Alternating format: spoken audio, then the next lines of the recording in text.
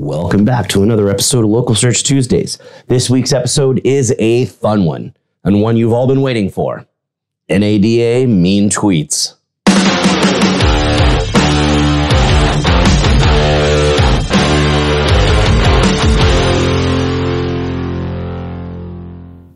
I started the NADA mean tweet bit 10 years ago, but this was only the 9th year doing it since COVID made us skip a year of live events. For those of you who are watching this for the first time, it's basically based on Jimmy Kimmel's bit where celebrities read mean tweets from random people, and it's always one of our most popular episodes every year. Thanks to being super busy at our booth this year, I didn't get to make the rounds on the expo floor to get these recorded, so I had to connect with a few people over Zoom to have enough for a full episode. I had way too many fun ones this year not to use more of them, and I think it still turned out well. So check it out. Here's this year's round of automotive experts at NADA reading mean tweets. Jennifer Briggs looks like the kind of person who opens her mouth when her dog licks her face. Who said that? I'm not sure what makes Brent Weiss so dumb, but it's totally working. I hope everyone has a great NAD except you, April Simmons. You suck. You suck. Eliana Raggio is the kind of gal that gets to the gate at the airport 30 minutes early so she can be at the front of the group waiting to board, but she is boarding group 8. Listen, pal, I get there 2 hours early, not 30 minutes. But yeah, that might be true.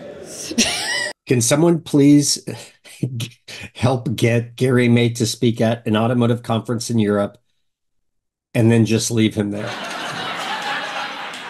That's awesome. Oh, awesome. Another GA4 presentation from George Nenny. Time to go poop. Oh. Want to know something cool about Eric Milch? Me neither.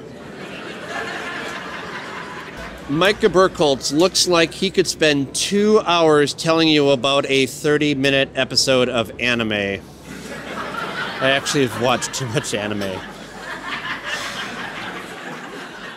Owen Moon says, Joe Dallas seems like he cries after sex.